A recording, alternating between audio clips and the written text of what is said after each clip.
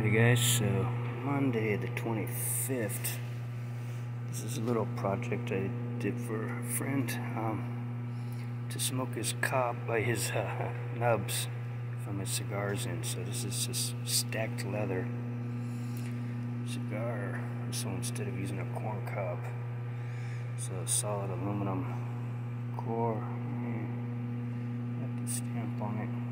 Center drilled in case he wants to put a pin in it or have a pin put in it later, but it's stepped and undercut from 19.5 millimeters down, so it should hold his cigars fine. So we got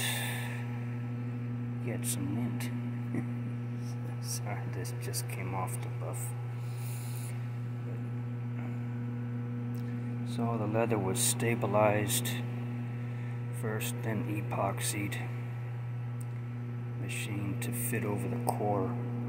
This actually is shaped like a T, the core, so this is actually stacked up against that, then drilled, countersunk, 1/4 inch stainless steel tube, stacked leather again, which this wasn't easy getting the leather that thin.